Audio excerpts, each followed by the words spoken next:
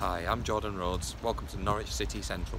What's going on, Lewis from Norwich City Central. This is going to be my top 5 players of the season. This is probably the hardest ever season when you've had to try and vote for a player of the season, because there's been so many cracking performances.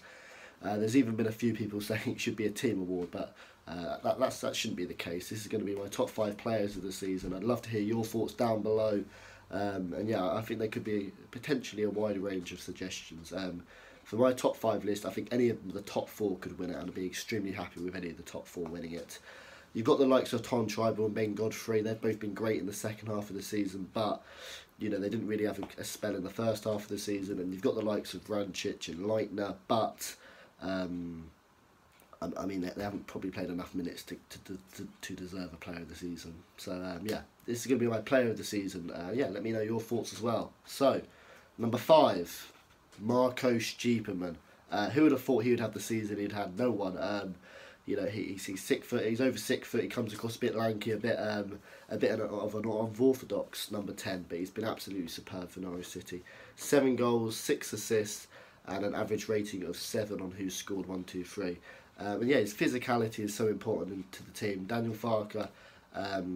There's been no outfield player who's played more than Marco Stiepermann, and that's credit to him, and he's really important to the system.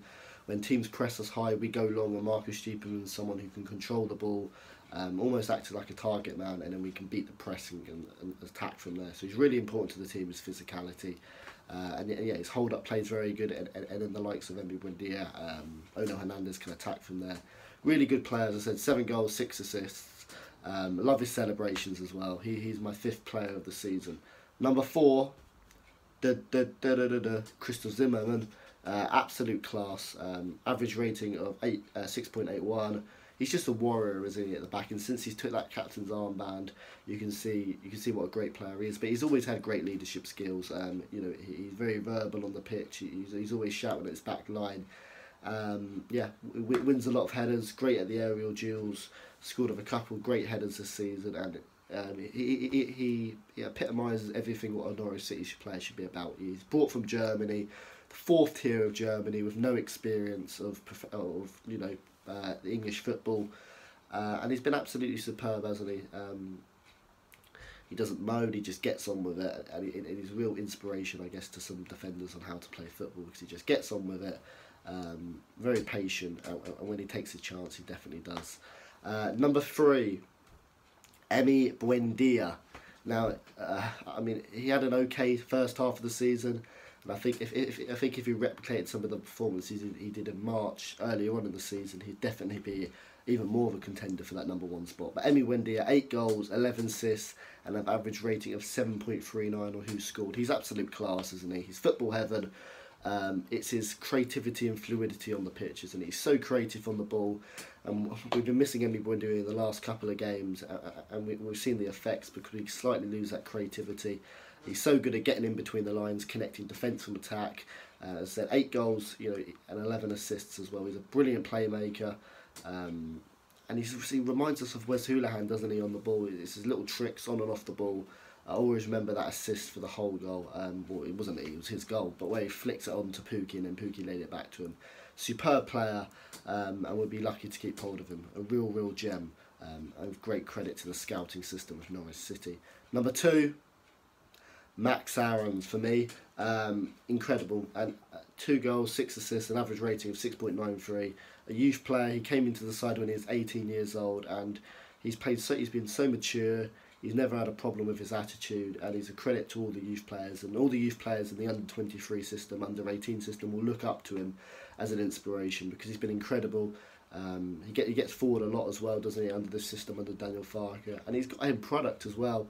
6 assists in that right-back role is incredible. Good crossing. As I said, he bombs down the right. He's a star man. And yeah, really impressed with him, and he kind of epitomises everything Webber was trying to do. Webber, when he came into the club, said he wanted to implement youth players into the team, so you know, potentially we could sell them on for big money, which will help the finances of the club, and we're going to do that with Max Aarons. He's a superb player, and he's destined for the top. What an incredible first season. That leaves the number 1 spot, Teemu Pukki. Who else? The GOAT. 27 goals at the time of recording, 9 assists, and an average rating of 7.30.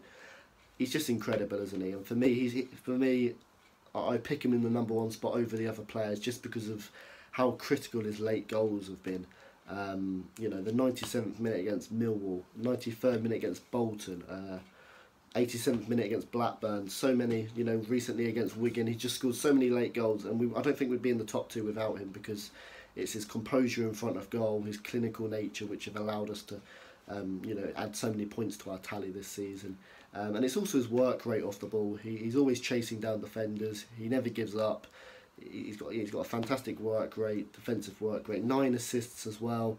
That shows he's a team player. Honestly, he's just absolutely fantastic, and he could potentially be a record breaker as well. The top scorer in the Championship is Glenn Murray with 30 goals all time. Timo Pukki could potentially get that 27 goals at time of recording, but no, he's an absolute sensational player, very clinical, and works incredibly hard for the team. So that's my top 5 players of the season. Do you agree? I'd love to hear your thoughts down below in the comments. I think the Player of the Season award is now closed, so I don't think you can vote no more. But it's going to be really interesting to see who wins it. Is it going to be Timo Pukki? Are Norwich City players going to go with the youth players like Max Aarons? And yeah, it's going to be really interesting. There's so many players who could potentially win it. I haven't even mentioned the likes of Jamal Lewis and Ono Hernandez. But yeah, thanks for watching this video. Leave me your thoughts down below. Say subscribe to Norwich City Central. And yeah, I'll see you later.